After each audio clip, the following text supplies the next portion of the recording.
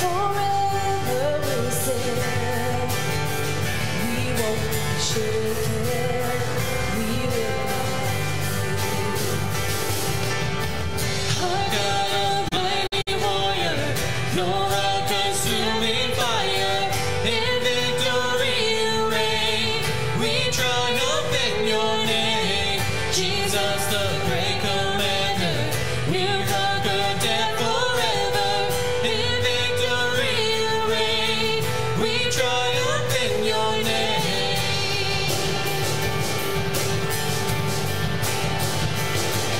Your glory resounds through the age. All saints glory, your great love. Your kingdom forever will stand. We won't be shaken, we will not fear. Our God, Almighty warrior, you're a consuming fire. In victory you reign, we triumph in your name. Jesus, the great commander, you conquer death forever. In victory you reign, we triumph in your name.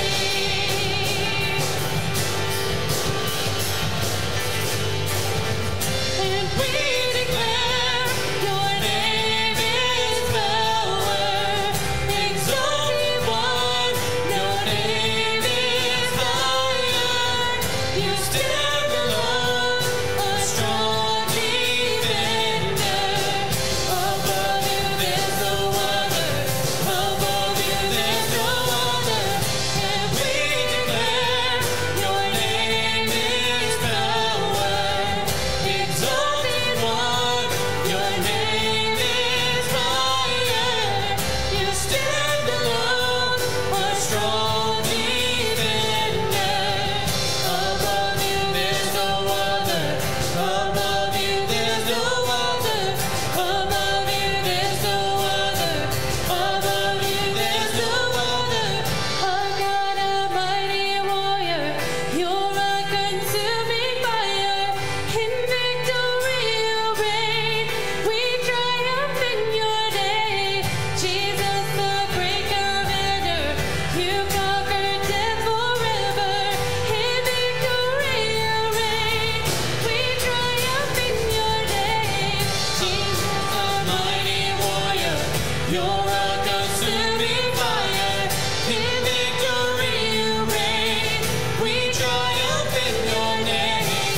Jesus, the great commander, you conquer death forever. In victory you reign, we triumph in your name.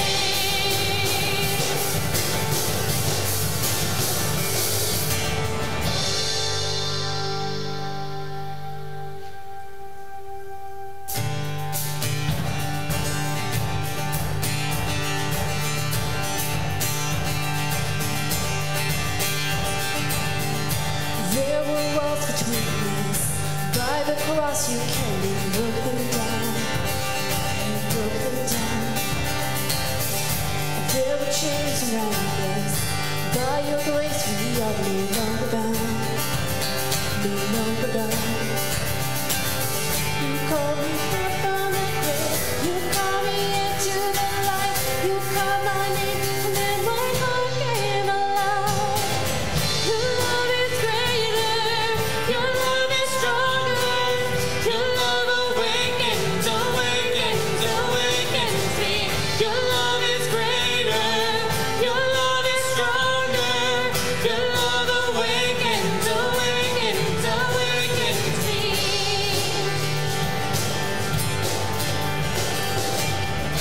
Feel the darkness shaking, all the dead are coming back to life. I'm back to life.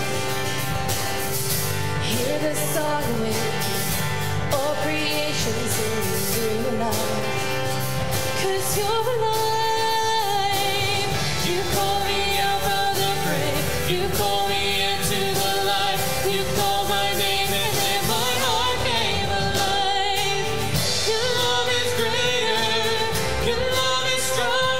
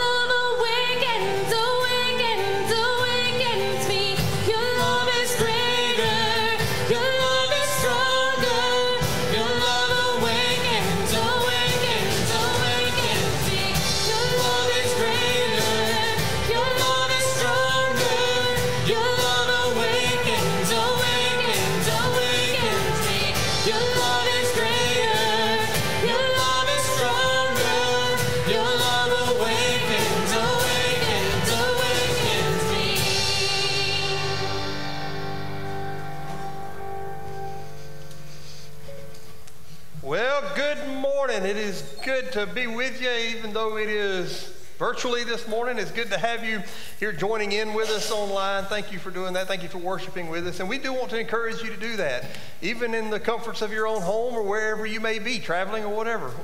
Lean in and worship. It's a great time for us to come together as the body of Christ and celebrate our King and sing his praises. And we just want to invite you to do that with us this morning.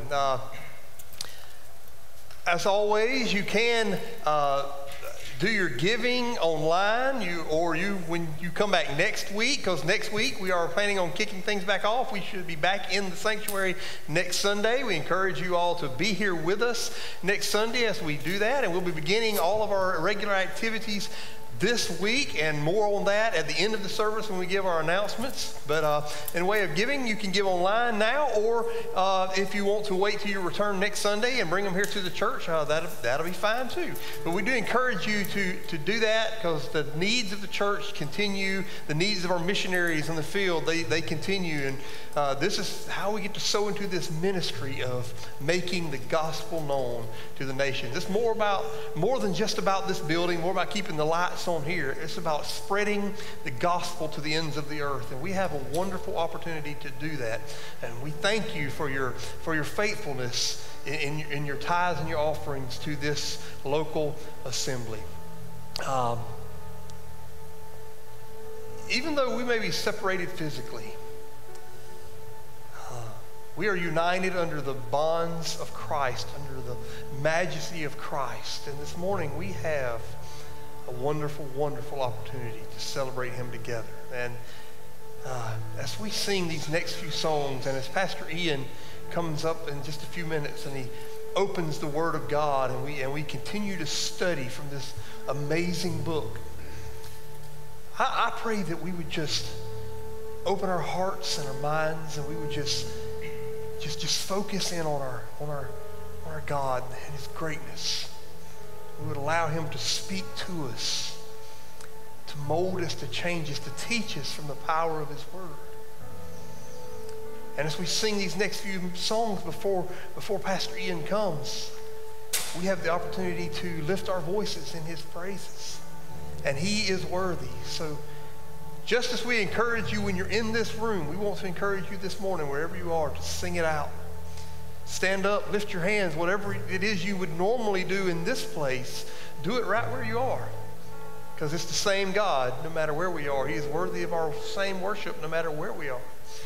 So let's just sing to him today. Let's just honor him today, worship him today with everything we are, everything we have, because he is worthy. Would you pray with me? Father,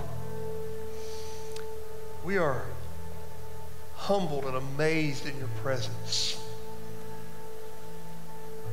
God, that you would love us the way that you do. That you would look down on sinful men and women like us and love us enough that even while we were yet sinners, you sent your Son to die for us, that we may be redeemed to you and have an eternal home with you in your very presence. What a blessing that is, oh God. And Lord, we just want to say thank you. We just want to say we love you. And we just want to worship you today.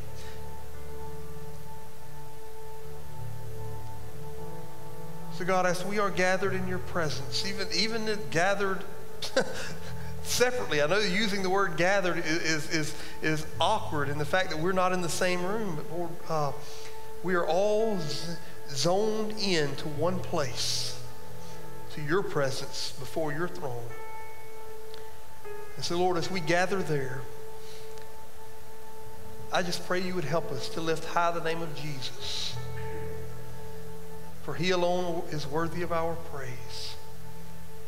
And in him alone is salvation found, is redemption found, is hope found. So God, help us to honor you as we proclaim the goodness of your Son. And Lord, have your way. Move in a mighty way in our hearts and our lives, wherever we are. And God, as we go about our week this week, Lord, I pray that you would give us opportunities to share the love of Jesus with those around us, because this world so desperately needs you. And this has never been more evident than in the days in which we live today. So God, fill us with excitement, fill us with energy, fill us with boldness, fill us with wisdom of words we should say, and help us to be faithful to the message that Jesus and Jesus alone is Savior. He is the only hope for mankind. Bring great glory to yourself today, and we'll thank you for everything you do. We love you, Lord.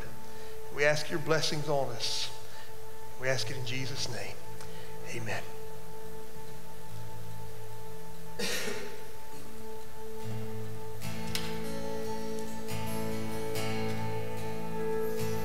I need you to soften my heart, break me apart. I need you to open my eyes, to see that you're shaping my life.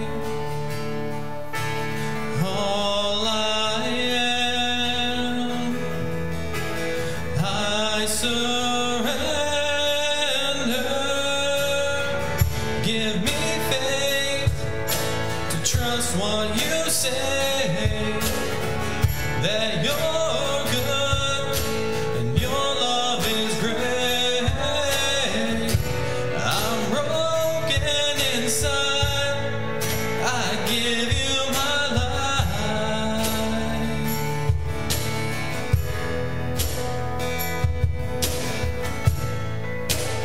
I need you to soften my heart, break me apart. I need you to pierce through the dark and cleanse every part of me. All I am, I surrender.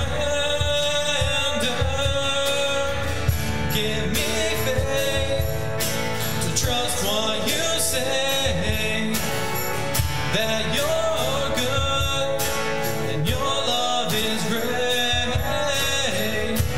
I'm broken inside, I give you my life.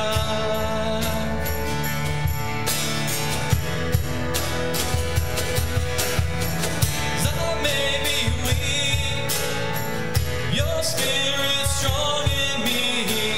My flesh may fail, my God, you never will. 'Cause I may be weak, your spirit's strong in me.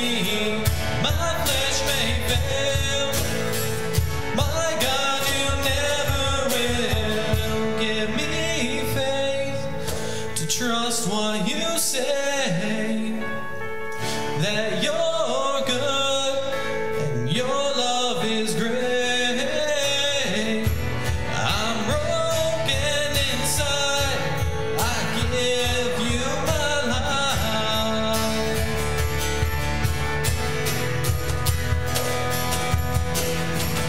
Give me faith to trust what you say, that you're good and your love is great. I'm broken inside, I give you my life.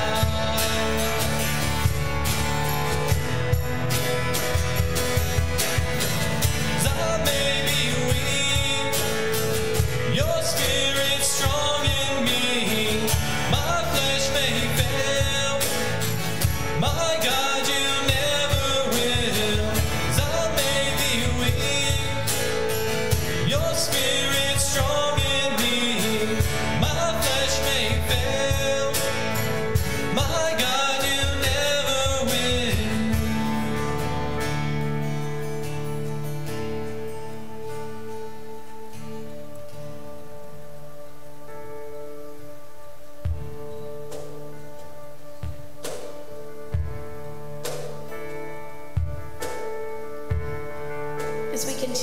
worship this morning, we're going to be singing about our God and how powerful and wonderful and beautiful His name is. I know throughout my days and throughout my week, I find myself all the time just saying out loud, God, I need you right now. I can't do this. And especially when we're facing things that we're facing right now, we're at a moment's notice, all of a sudden it's like, oh goodness, I get to stay home for 2 weeks because someone around me was sick and I don't want to make others sick. You discover your limitations and how much we need others around us and how much we need our Savior. And like Zane was saying earlier in the welcome, you know, we're all gathered separately, but we're gathered praising the same God. And I know around the world, there are people singing out and crying out His name in so many different languages, but we're all praising the same God. So I just want to encourage you this morning, while you're probably all snuggled up on your porch, drinking your coffee, listening to the rain in your sweatshirt, I want to encourage you that you aren't alone and that we all need the same Savior.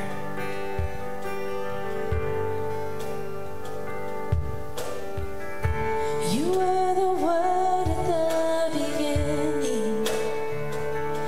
God the Lord Most High.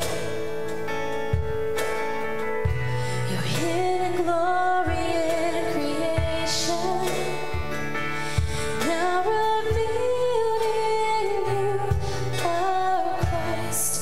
What a beautiful name it is. What a beautiful name it is. The name of Jesus Christ, my King. What a beautiful name it is. Nothing compares to this. What a beautiful name it is. The name of Jesus.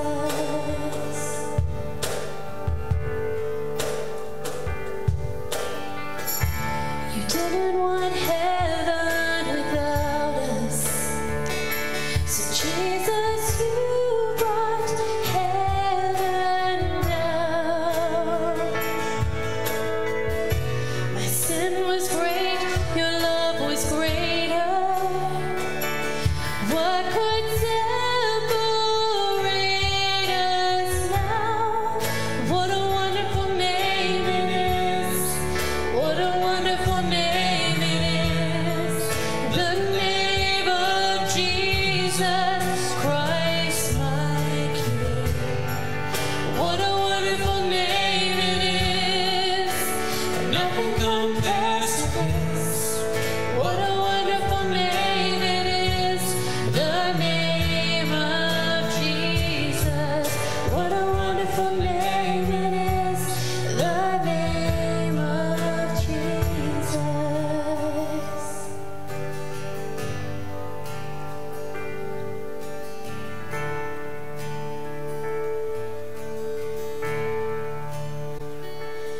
I need Thee every hour, most gracious Lord. No tender voice like Thine can peace afford. I need Thee, oh, I need Thee. Every hour I need Thee. Oh, bless me now, my Savior. I come to Thee.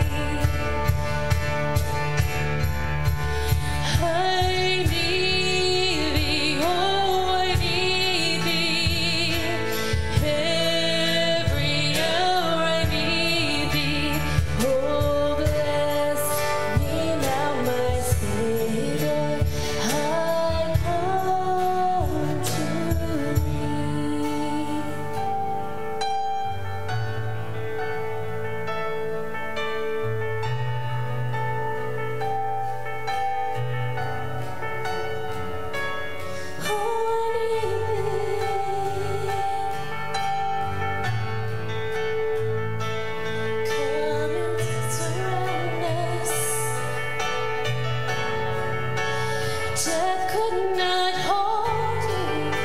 The veil tore before you. You silenced the voice of sin and grave. The heavens are roaring the praise of your glory. For you were raised to life again. You have no rival. You have no equal. Now and forever, God, you reign. Yours is the kingdom. Yours is the glory. Yours is the name above all names. What a powerful name it is. What a powerful name it is. The name of Jesus Christ, my King. What a powerful name it is. Nothing can stand against. What a powerful name it is. The name of Jesus. You have no rival. You have no equal. Now and forever, God, you reign. Yours is the kingdom. Yours is the glory. Yours is the name above all names. What a powerful name it is. What a powerful name it is. The name of Jesus Christ, my King. What a powerful name it is. Nothing can stand against. What a powerful name it is. The name of Jesus. What a powerful name it is. The name of Jesus. What a powerful name it is. The name of Jesus.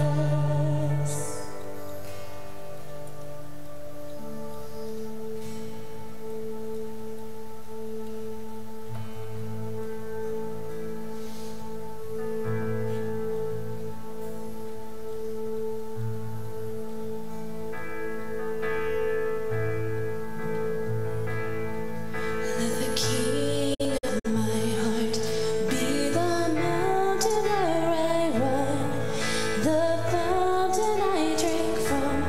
Oh, he is my song. Let the King of my heart be the shadow where I hide, the ransom of my life. Oh, he is my song. You are good, good. Oh, you are good, good. Oh, you are good, good. Oh, you are good, you are good. Oh,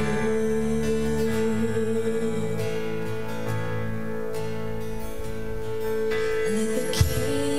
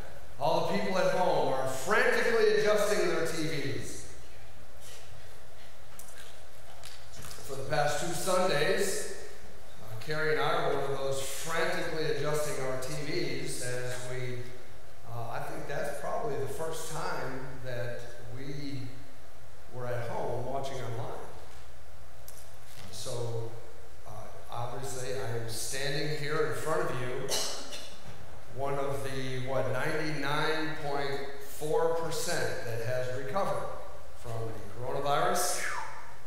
It was touch and go there for about 12 seconds. It was just a very, very strange way. I got exposed somehow. I don't know how. Carrie was exposed, so we both tested positive. And the worst thing that I've experienced, I'm not completely over, but I lost all my sense of smell and taste, which is both advantageous and very disadvantageous. So eating was very lackluster. Carrie would ask, what would you like for dinner? And I said, it really does not matter. You can, Chunky Alpo is something I requested one night. What difference does it make? I thought about putting water on my cereal. It just didn't matter. So it seems like this morning, my coffee just is bad. The past 2 weeks, it's been absolutely horrible. And for me to be able to have to choke down coffee, there's something wrong in the universe when I have to choke down coffee. I actually limited myself, I'm glad you're sitting down, limited myself to 2 cups. And not 2 60-ounce cups like I normally have, but two little cups. So that seems to be coming back to normal. I can taste many things now. You know what I didn't taste this morning? Donuts. I didn't taste any donuts. Yeah, I do appreciate everybody who has called or texted or messaged me asking how we were doing. I appreciate that very much. And we are all up and running in the middle of a bathroom remodeling project, and you never know how painful that is when you can't go to the hardware store or the lumber yard by yourself. You got to call somebody and ask. So I appreciate Mark. He's done a number of errands for me, and Misty and Seth and all those folks who brought us Lysol wipes and just taking care of us. We appreciate it very much. And I'm sure Mark will be back next week. I hope so, because he's preaching. Isn't he preaching? Mark, who's preaching next week? Zane's preaching. Zane will probably come up lame at some point. All right, so the last time we were in Genesis, I know everybody is wondering, and it just worked out well. I was supposed to preach 2 weeks ago when Chris preached for us, and then last week Zane filled in, so appreciate everybody's flexibility. But we are back in Genesis, and our time in Genesis is drawing to a close. The last time we were in Genesis, we saw God give Israel instruction to go to Egypt, where he would become a great nation. Israel's direct descendants numbered 66, not including wives. They packed up their stuff and they made the journey to Egypt. Joseph met Israel in Goshen, and there was a very tearful reunion between father and son. Israel concluded he could now die because he had seen Joseph with his own eyes. Joseph spoke to Israel and told him what to say to Pharaoh to ensure that his family could work as shepherds in Goshen. This morning we'll see the business aspect of Joseph's mind as he ensures his family is taken care of and also expands Egypt at the same time. So if you have your Bibles on your lap, turn to Genesis chapter 47 and we'll look at the first 26 verses. As Becky said, I'm sure on a morning like this, it's a dream come true. You can stay at home in bed and watch TV and see the message that we share with you this morning. You know, if you got to get up and go to the bathroom, you don't have to kind of look around sheepishly. You go and you get your snacks and you get your extra cup of coffee and you get a blanket or a hoodie, and it is just dandy. And all those people that are here in the sanctuary with us, they're all dressed the same way you are at home. Except me and Becky, and you saw Zane, but the rest of the crowd, you saw Mark too. So the crowd here is very, very small. The Owens family looks very good. They're all dressed appropriately, and you know, we do see you at home. So Carrie's the only one not dressed up? Carrie is dressed up. Everybody is all dressed normal. It's fine. And we're going to get today. That's the point. And nobody can see Zane slip out because he's already told me I'm doing the announcements. All right, Genesis chapter 47. 47, beginning of verse 1, here's what the Bible says. Then Joseph went in and told Pharaoh and said, my father and my brothers and their flocks and their herds and all that they have come out of the land of Canaan, and behold, they are in the land of Goshen. He took 5 men from among his brothers and presented them to Pharaoh. Then Pharaoh said to his brothers, what is your occupation? So they said to Pharaoh, your servants are shepherds, both we and our fathers. They said to Pharaoh, we have come to sojourn in the land, for there is no pasture for your servants' flocks, for the famine is severe in the land of Canaan.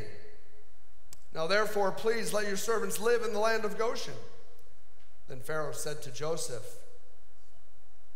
your father and your brothers have come to you. The land of Egypt is at your disposal. Settle your father and your brothers in the best of the land. Let them live in the land of Goshen. And if you know any capable men among them, then put them in charge of my livestock. Then Joseph brought his father Jacob and presented him to Pharaoh, and Jacob blessed Pharaoh. Pharaoh said to Jacob, how many years have you lived? Jacob said to Pharaoh, the years of my sojourning are 130. Few and unpleasant have been the years of my life, nor have they attained the years that my fathers lived during the days of their sojourning. And Jacob blessed Pharaoh and went out from his presence. So Joseph settled his father and his brothers and gave them a possession in the land of Egypt, in the best of the land, in the land of the Ramesses, as Pharaoh had ordered.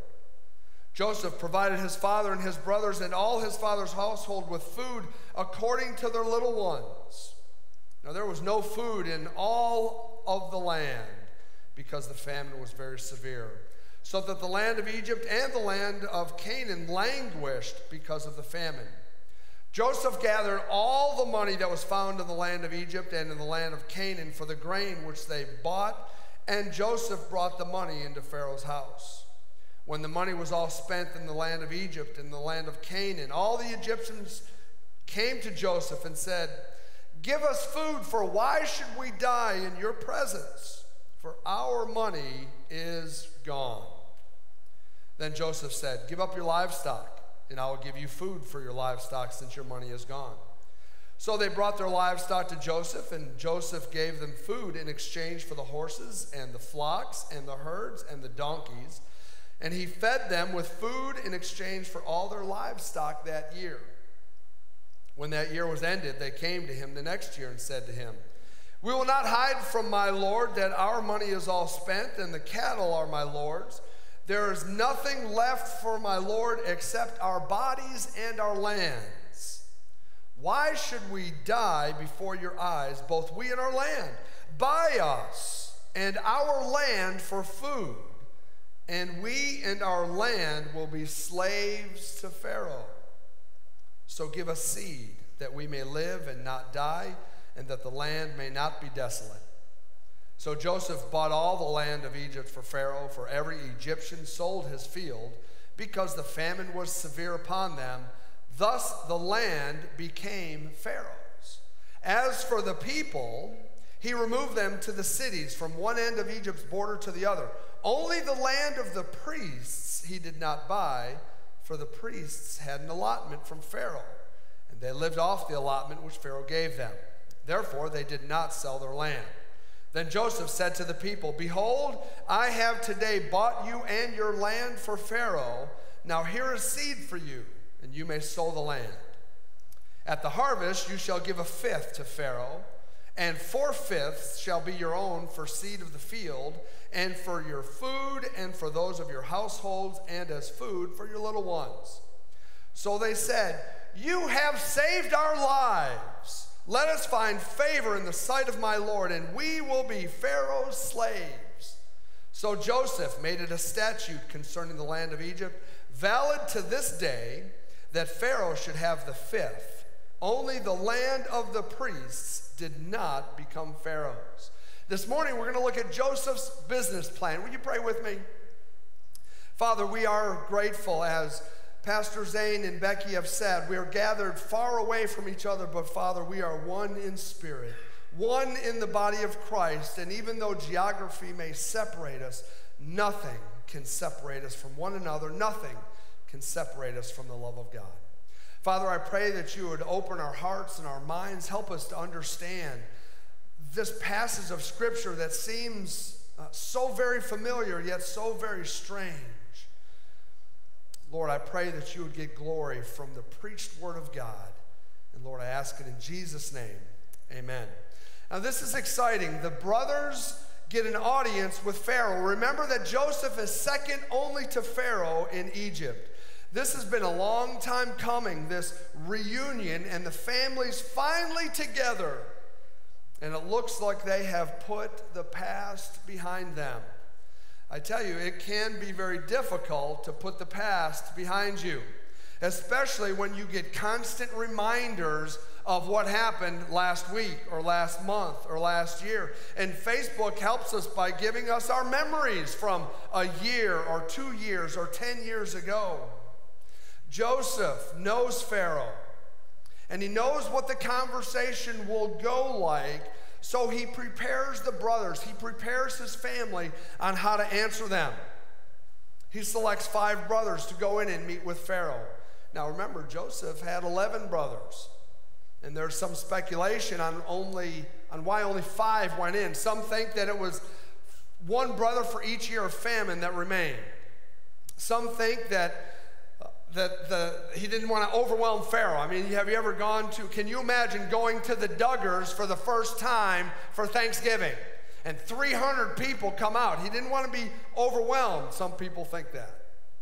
So the brothers go in, meet with Pharaoh, and the question of occupation comes up. And we see this today all the time. You meet someone for the first time, and it almost immediately is, hey, what do you do for a living?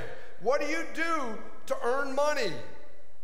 It should be taken for granted that people do something to earn a living.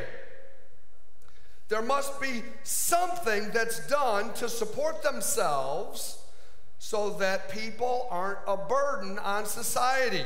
Now, this is not popular this day, but the people in Joseph did not want anyone to be a burden in Egypt. There's no place in Egypt for people to be idle. If they're not willing to work, then Joseph reasons they shouldn't eat. Now, those that don't need to work ought to have something that keeps them occupied. I'm amazed at the people who it seems that their primary occupation is being a Facebook warrior, being a keyboard warrior. They do all their work from behind the keyboard, and I wonder, how do they have time to sleep when they're always on Facebook? I can post something and you get a like 12 seconds later. In sharing with the Thessalonians, the Apostle Paul reminded them of his own example of hard work. Timothy and Silvanus were with him, and he said they never ate bread without paying for it. They didn't expect a handout. They worked night and day, so they were not a burden to that church.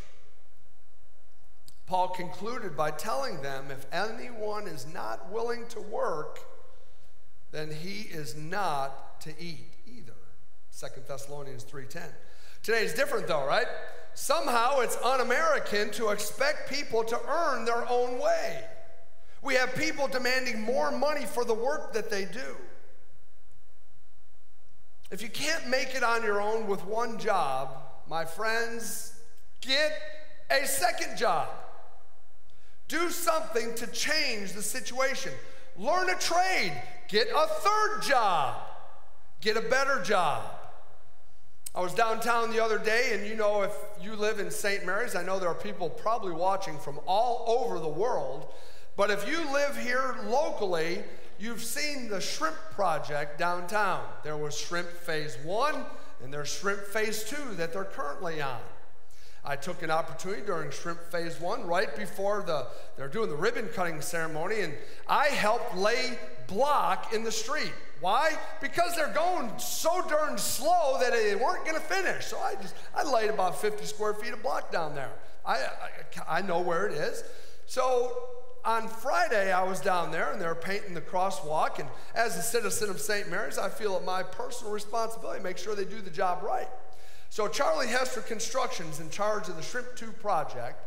And Charlie's son was doing the crosswalk, and I didn't recognize one of the guys there.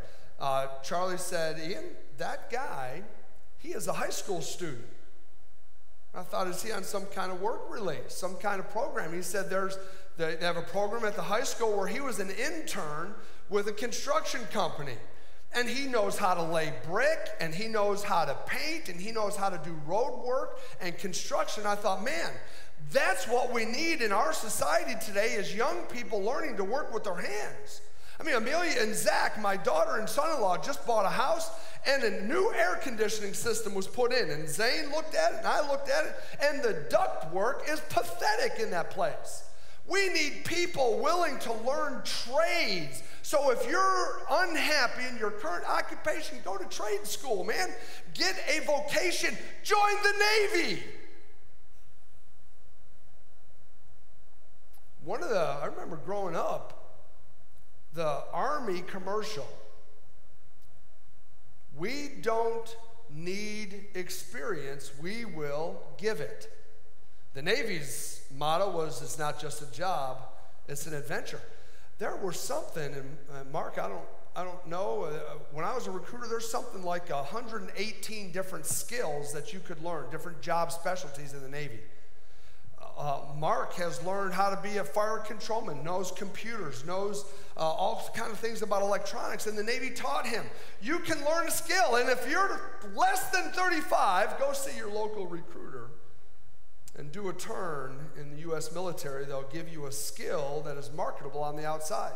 Zach, my son-in-law, just finished the apprenticeship program on base. He's a machinist. He knows stuff. He knows how to use his hands. I mean, this is important things that we seem to be lacking in our society today. It's important to know a skill. If you can't make ends meet, get a second job. I knew a girl that worked 3 part-time jobs, or she had 1 full-time job, 2 part-time jobs in order to make ends meet. She didn't expect anyone to help her make her way, a single mom. All too often, though, we don't like the answer to the problem. I don't want to find a better job because I might have to move away from my grown kids.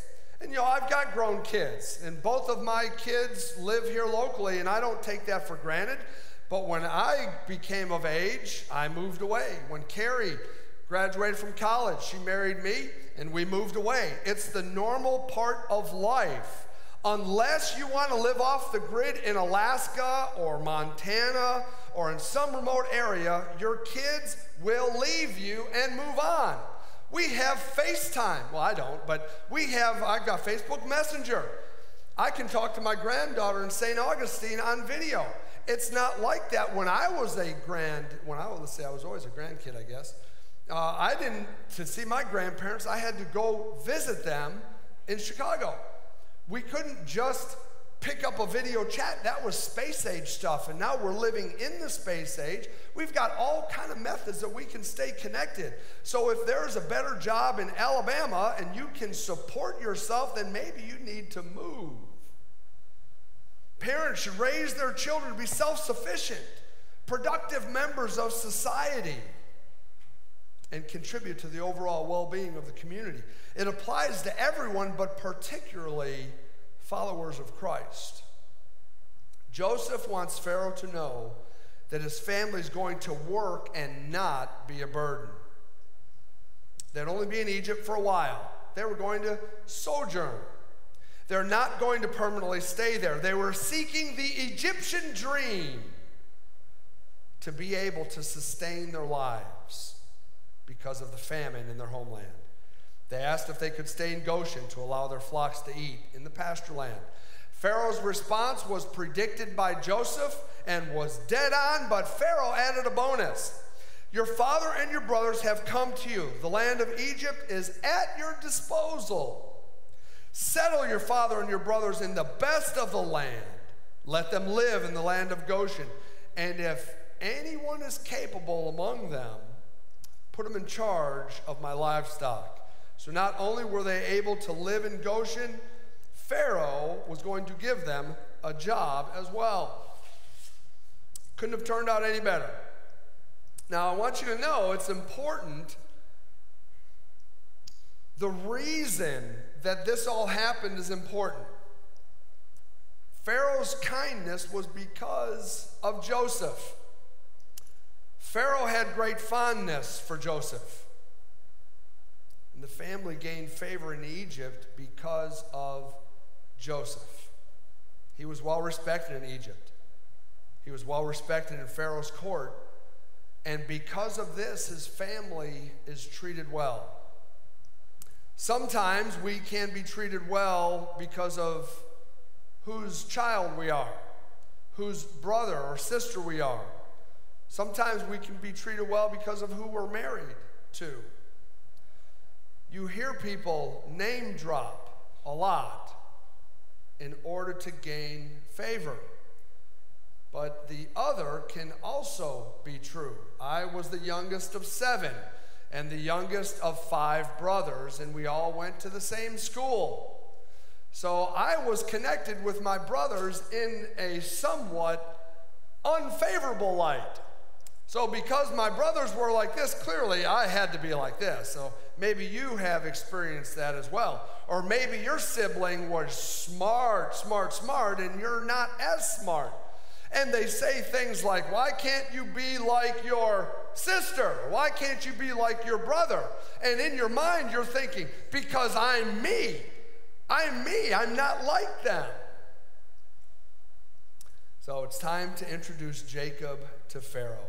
Have you ever introduced your parents to your boss? So Jacob presents Jacob to Pharaoh. Now, presented here means a formal audience.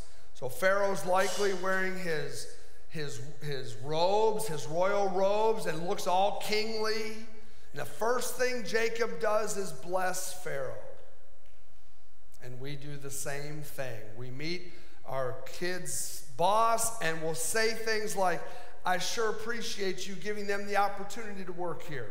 Or, they sure enjoy working here. I'm so grateful that you gave my son a job. In a strange bit of conversation, Pharaoh asked Jacob, how many years have you lived? Jacob, I think he's a bit dramatic. And he says, the years of my sojourning are 130. Few and unpleasant have been the years of my life. They haven't attained the years that my fathers lived during the days of their sojourning. He's 130 years old, and he's lamenting about the brevity of his life. What life he has been pretty rotten. His father Isaac lived to be 180. Grandfather Abraham lived to be 175. And here he is, 130. Now remember, that society back in the day, they valued older people. In Hebrew culture, the assumption was the older you lived, the more favor you had with God. Leviticus 19:32 tells us to honor the aged. Zechariah 8:4 says, thus says the Lord of hosts, old men and old women will again sit in the streets of Jerusalem, each man with his staff in his hand because of his age. Genesis 25:8 says Abraham lived to a ripe old age. Genesis 35:29 says Isaac lived to a ripe old age. Jacob felt like he hadn't lived as long or as well as his ancestors. His days were few and unpleasant. And Carrie and I often have joked as in ministry, people have a bad day or a bad week. There was time in our ministry where we had, like a bad decade. But you just keep going. Zane, have you had, we had a bad year. You have bad times. Israel's saying his whole life has been bad. Now, Zane, I know you've done marriage counseling, and it's always been, man, this is just hard to stay married. My whole marriage, all 30 years, has just been awful. Really, all 30 years, not one single day has been bad, has been good. Not one day. You just got to look. So Israel is saying, man, my life has been awful. Unpleasant means evil here. He doesn't give us the specifics. He doesn't give us a laundry list of why his life is so evil, but he concludes his life of sojourning was not as pleasant as the years of Abraham or Isaac. And if you remember Abraham, right, he had this wonderful life where he was told to sacrifice his only son. What a great opportunity for Abraham, the wonderful life he lived. If you remember Abraham's first son, what was his first son's name? Ishmael. Yeah, wonderful life this Abraham had. Isaac, he had a perfect life as well. As a young man, he goes off to his dad in the wilderness, and he's going to get killed. Oh, great lives these people have. I think Israel was just a little bit too focused on himself. So after the conversation, Jacob blessed Pharaoh and went out from his presence. Now the meeting with Pharaoh is over, and Joseph settled his father and his brothers and gave them a possession in the land of Egypt, in the best of the land, in the land of Ramesses, as Pharaoh had ordered.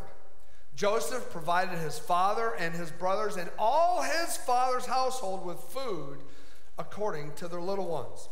Joseph gets everything together, takes his family to the best area of Egypt. The land was provided by Pharaoh to honor Joseph. Joseph gave his family the supplies they needed to live in the land, sets them up, provided for everyone in the family, including the little ones, the children. If you remember Judah, this provision was particularly important to Judah. If we recall back in Genesis 43:8, Judah urged Jacob to allow him to bring Benjamin back to the ruler of Egypt, that we may live and not die, we as well as you and our little ones. Judah was particularly concerned for the security of his kids and also of the children of his brothers. But the famine continues on, so Joseph enacts the next phase of his plan. Look at verse 13. Now there was no food in all the land, because of the famine. It was very severe, so that the land of Egypt and the land of Canaan languished because of the famine. Joseph gathered all the money that was found in the land of Egypt and in the land of Canaan for the grain which they bought, and Joseph brought the money into Pharaoh's house. Now the famine, it's not just a shortage of some items like we saw during, or I guess that we still see during the pandemic. Hand sanitizer and disinfectant wipes. And 2 weeks ago, or last week, Zane, you mentioned toilet paper. Didn't you mention toilet paper last week? Had something to do with sovereignty, I don't remember. I remember toilet paper at some point. Zane was very concerned about a lack of toilet paper. I mean, he was starting to grow trees just so that he could get ahead of the curve. So we have these shortages that don't seem to make sense to us. So what Joseph and Egypt is dealing with isn't just a shortage of a few items. Like you get some new flavor of Coke. Now they've got all kind of flavors of Coke, and it's so popular that there's a shortage. That's not like this.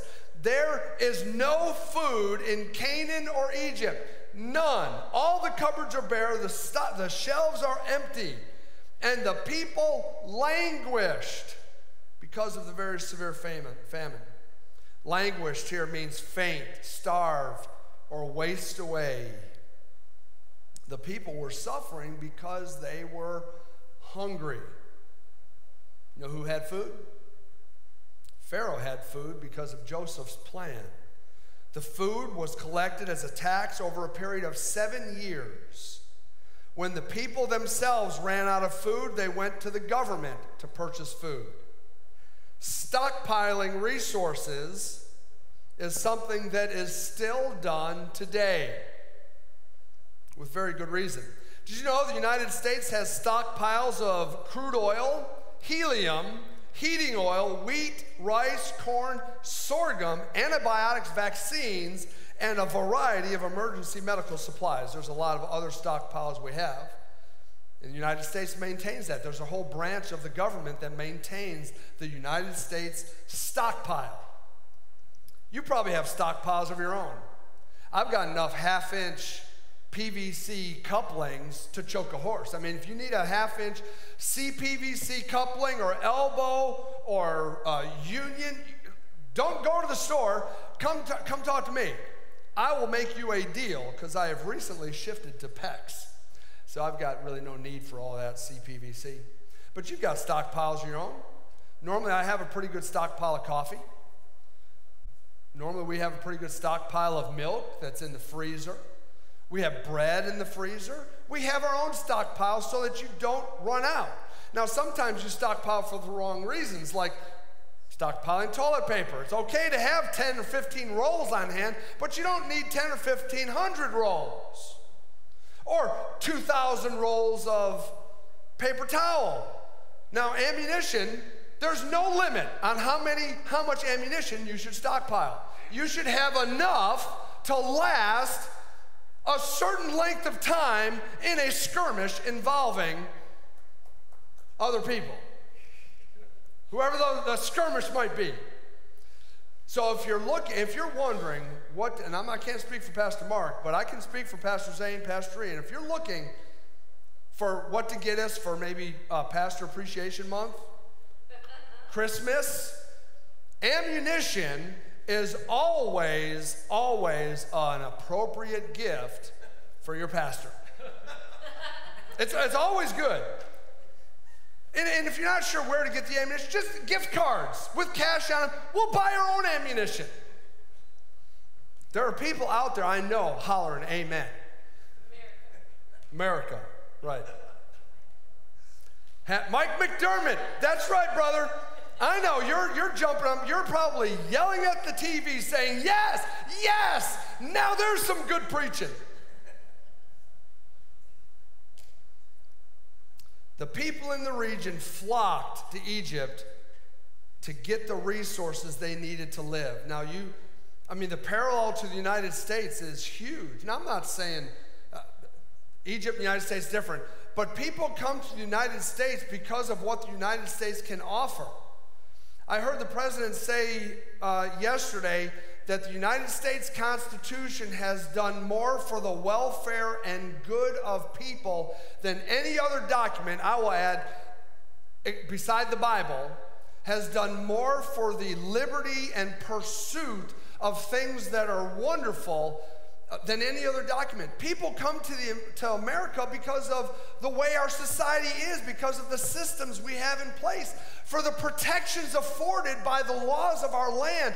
That's why people are flocking to come to the United States and not flocking to go to Libya or Afghanistan or Iran or Iraq. They want what we have in America, and Americans need to understand the privilege and also responsibility of living in this nation. We've got the resources to be able to reach the world with the gospel of Christ. What are we doing as a nation? The people still had money, so they were able to buy grain, but the money ran out. Verse 15 says, when the money was all spent in the land of Egypt and in the land of Canaan, all the Egyptians came to Joseph and said, give us food, for why should we die in your presence? For our money is gone. Now, we're somewhat familiar with this in the church. Someone gets to the point that their money has run out. In desperation, they go to the church for help. Now, what I have experienced is that people that do not follow the Lord think the church is the answer for their financial and physical needs. I don't know where people out in town, out in the world, got the idea that the church is there to provide for your physical well-being. Now, I'm not talking about people in our church. I'm not talking about people who are members here or regularly attend here. I believe we have a responsibility to help and be benevolent in our actions. But I'm telling you, if money was the answer, we would give it. But money's not the answer. People have reached a point in Egypt and Canaan that all the money is gone, and they go to Joseph seeking food so they won't die. And what happens in the next few verses is very overwhelming to me. Look at verse 16. Then Joseph said, "Give up your livestock, and I'll give you food for your livestock since your money's gone." So they brought their livestock to Joseph, and Joseph gave them food in exchange for the horses and the flocks and the herds and the donkeys. And he fed them with food in exchange for all the livestock that year. The money's gone, but they still have assets. Now, I've used this strategy in my own life. I've used this strategy with other people. They are seemingly destitute. People come and are seemingly destitute. What can you sell in order to provide for your physical needs? If you're not willing to part with your earthly treasure, then there are other problems.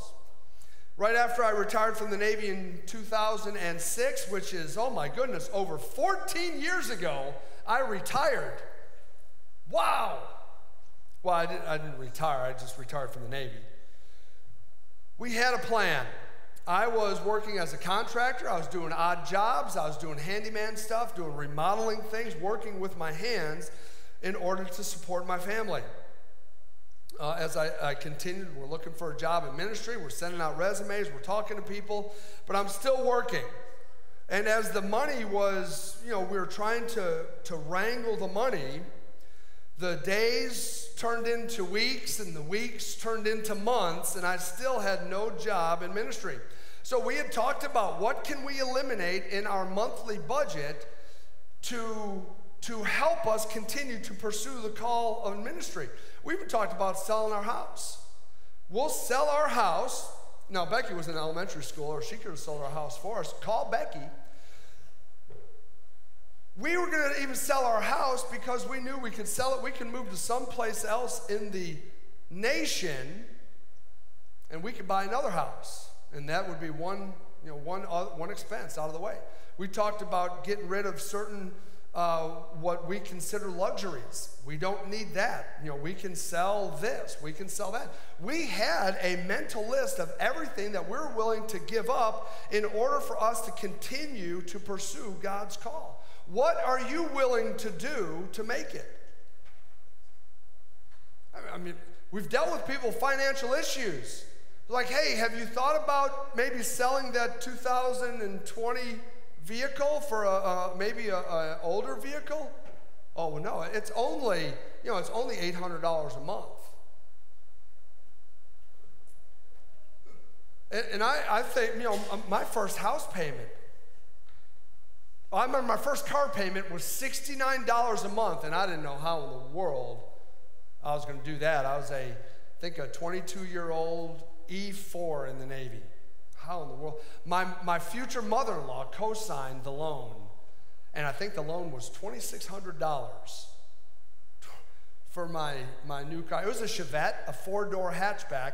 I always kept the back seat down. I felt like I had a small Suburban. I thought I was like one of the original with the SUV, with my Chevette. I could reach across and roll down the window without even leaning over. I financed 4 tires. The 4 tires were $25 each, and the guy let me pay like $10 or $20 a month until they were paid off. $100 for tires. Now, I think, Mark, on your truck, probably 1 tire is probably twice that. Big, giant tires. Mark likes big trucks, which was very helpful getting my lumber. Thank you. What can you sell in order to live? What are you willing to do? If you're not willing to sell anything, and there's another example. We had some folks in our church that were falling on hard times, and we did a yard sale together. We donated items for a yard sale, and we're going to have this yard sale and give the money to them to help them. And they had one of them fancy schmancy. You remember those space age washer and dryers? They're the front loaders. They sat up on the thing. They had the drawers underneath. They're like $1,000 a piece. And Carrie's pulling stuff literally that I am using, like, we can sell that. I'm like, I'm using that. We can sell that. What? But no, that's a family heirloom. We can't sell that. So we're actually selling stuff that we still use. And you look at that washer and dryer and say, you know, you might want to consider selling that because you can get a brand new set, you know, for, you know, $700, $800. And your set's like $2,500. And she said, oh no, those are my dream. That's my dream washer and dryer. As a side note, if you fantasize about the washer and dryer that is going to meet all your dreams, something is wrong. I think a washer and dryer, I'll wash the clothes and dry them. I think that's good. But darn, you can't even, like, they don't keep food cold. You can't drive it. You can't sleep in it. It's a washer and dryer. You don't need to spend all that money. The people are in a desperate place, and Joseph was in a position to trade with them. He traded them grain for the horses and flocks and herds and donkeys. He fed all those animals with food in exchange. He said, hey, give me your livestock. I'll take care of them. I'll feed them. That trade provided food for a year, and then the food ran out. Once again, the people go to Joseph, the one that has provided for them during this famine. Look at verse 18. When that year ended, they came to him the next year and said to him, we will not hide from my Lord that our money is all spent. The cattle are my Lord's. There's nothing left for my Lord except our bodies and our lands. Why should we die before your eyes, we and our land? Buy us and our land for food, and we and our land will be slaves to Pharaoh. So give us seed, that we may live and not die, and that the land may not be desolate. The money's gone, the animals have been traded. The people have just two things remaining, themselves and their land. The final phase of this business plan includes selling the people's seed so they could work the land in hopes of gaining a harvest in the future. Verse 20, so Joseph bought all the land of Egypt for Pharaoh, for every Egyptian sold his field, because the famine was severe upon them. Thus the land became Pharaoh's. As for the people, he removed them to the cities from one end of Egypt's border to the other. Only the land of the priests he did not buy, for the priests had an allotment from Pharaoh, and they lived off the allotment which Pharaoh gave them. Therefore they didn't sell their land. Then Joseph said to the people, behold, I have today bought you and your land for Pharaoh. Now here is seed for you, and you may sow in the land. The people are given seed to plant and can work the land. Still one more facet to Joseph's plan. Verse 24 says, at the harvest you shall give a fifth to Pharaoh. 4/5 will be your own, for seed, for the field, for food, and for those of your household, and it's food for your little ones. So in order to preserve Pharaoh's economy and provide for the good of the people, Joseph enacts a 20% tax, and the people rejoice. They said, you have saved our lives. Let us find favor in the sight of my Lord, and we will be Pharaoh's slaves. The people are taxed, and they cry out to Joseph in thanksgiving. For the record, raised my taxes. I already pay plenty in taxes. I will not rejoice at the government raising my taxes or the city raising my taxes. I pay my fair share. I also pay like 3 or 4 other people's fair share because they're not working and supporting the economy. These people were excited to pay 20%. Now remember, they already owed Joseph their lives. They have nothing. They have no land, no horses, no donkeys, no animals. They don't have anything, no money. They have no assets. They don't even own their own lives, and they're excited about it. I don't understand that. Now, I truthfully, I have never been in an extreme famine. Now, I've been extremely hungry, but all you got to do is get up and you go to the kitchen. I mean, even when we were young, there's always food. They didn't even have ramen back when Carrie and I got married. You think of all the money we could have if we had ramen back then. I mean, pizzas were, I think $3 or $4 to order pizza, which we didn't really do that often when we were first married. Things are different now. Everything's so expensive. Our final verse says, Joseph made it a statute concerning the land of Egypt, valid to this day, that Pharaoh should have the fifth. Only the land of the priests did not become Pharaoh's. This was not a land grab to expand Joseph's personal wealth. This was done in the name of Pharaoh, and Pharaoh's wealth increased. Now, valid to this day refers to at the time of the writing of that passage. If you think Joseph is rubbing his hands together in excitement at what is to come, I think you'll be wrong. I think Joseph's character has been proven time and time again. God revealed to him what was to happen, and Joseph came up with a plan based on his wisdom of knowing God. He worked the plan, and the people loved him for it. The man who was a slave has become ruler over people that willingly sold themselves so as not to die. So what about Joseph's father and his brothers?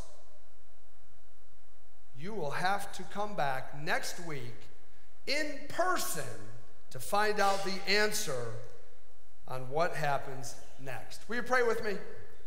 Father, we are grateful. Lord, we're grateful for the principles that we can learn in this passage of Scripture.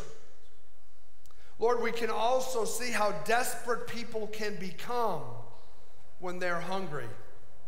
So, Lord, I pray that you would give us wisdom as a church who you faithfully provide for to meet all of our financial needs. Lord, I pray that you would give us wisdom. Help us to know when to help. Help us to know when to say no. Lord, I pray that we would be good stewards of all that you have provided us, not just in financial resources, but in our facilities, in our people, in the talents that you have given people, in the spiritual gifting you have provided to each one of your followers. Lord, I pray as pastors we would shepherd the congregation well and lead us into a place that would glorify you, that would reach the community for Christ, and that we would be able to share the hope with a community that desperately needs to hear who you are, to see true followers of Christ living out their faith each and every day. Father, I commit our actions, I commit our goals. Lord, I commit ourselves to you. In Jesus' name, amen.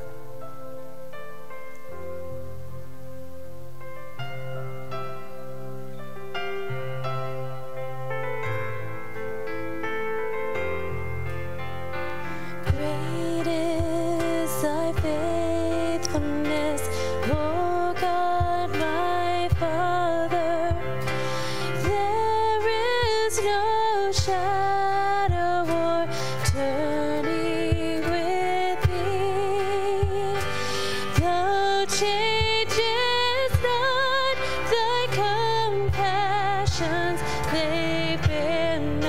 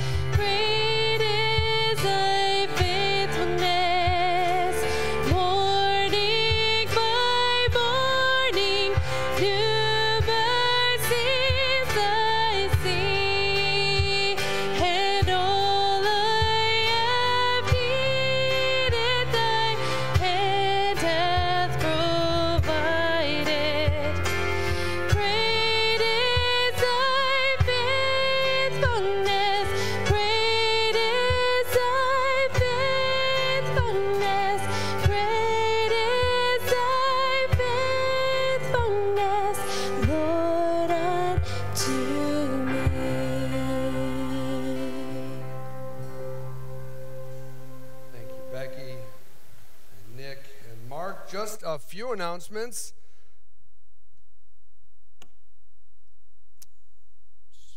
Trying to find the announcements.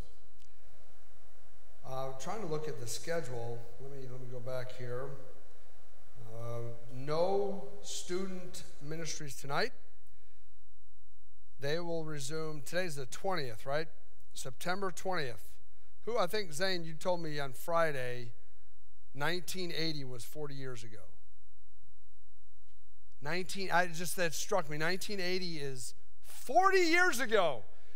Here we are, September 20th, and I know you're thinking, man, fall has arrived. It hasn't, because this is what happens every year as we think fall is coming, and people get out their leggings and their boots and their sweaters, and then they go out and they sweat like pigs because it's 70 degrees in the morning and 85 in the afternoon. So what we're going to do as a compromise is we'll make sure it's 60 degrees in here each and every Sunday. So you'll have that look for. That'd be good, right? No? It'd be very cold. So Converge will resume next Sunday. Most everything will start again next Sunday, except men to men, and women to women do start tomorrow night. It has been 2 weeks, so back tomorrow night. And if that changes, Pastor Mark will put something out because he is taking care of our men to men. So that's tomorrow night. Awana is delayed until the 20. Oh man, I was thinking, yeah. So this Wednesday, Awana starts. See, it's September 20th. Oh my goodness. There's how many days till Christmas, Zane? You just had it on the Facebook. 95 days or so. Zane's been listening to Christmas music for about 300 days now. The men's prayer breakfast, that'll be back in October. So pay attention to the current for that. We're still available. Pastor Zane is on call this week if you need him. I'm available this week as well because I'm all better. No, really I am. I'm fine. The facilities all be nice and clean. Everything will be good to go. So men to men, women to women tomorrow night. Converge back next Sunday. Bible study back next Sunday. Awana this Wednesday. So be ready for that. So I hope everybody has a great week. This is the first day of the week, right? Catch your phone. I'll give it to you later. All right, let's pray. Father, we are grateful, Lord, thankful that we have the technology that we can be beamed into people's homes, that people can still feel that they're a part of the congregation, even though we may not be able to worship together corporately. So, Father, I pray that you would take this time to knit people's hearts together. Lord, give us an excitement and an eagerness to get back to worship together in the house of the Lord. Lord, bless us this week as we seek to follow you. And I pray, as always, that we would be doers of God's word and not